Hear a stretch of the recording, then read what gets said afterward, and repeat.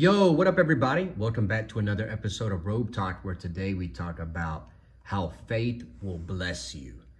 And I was thinking about, what to talk about today, and it's really amazing what happened to me in the past, since the end of April. I call myself spiritual, and I'm a faithful man, and I live by faith. And to me, God is love. And our goal is to, spread love and leave people better than you found them. And, I grew up Southern Baptist. I'm a big believer in Jesus Christ. And I pray every night. And first thing I do when I wake up in the morning is I pray. I'm also into cryptocurrency. So with that being said, there's a such thing as crypto Twitter, where it's immediate crypto news. So every night, late at night, I'm scrolling Twitter looking for the latest coins and cryptocurrencies. I come across Jesus coin. It was just released. Without even thinking about it, I bought it. Just bought it. Went by faith.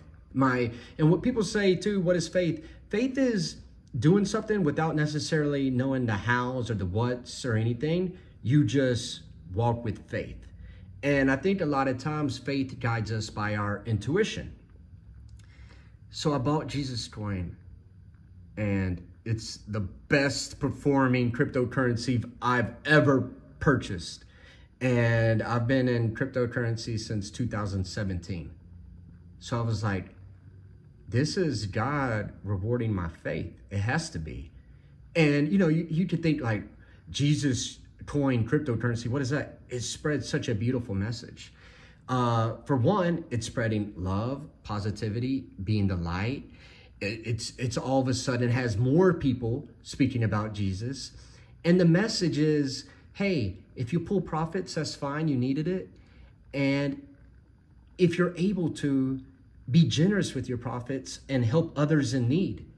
And I think that's a beautiful message, and I want to spread the light on that. And I really think my faith blessed me by finding Jesus coin.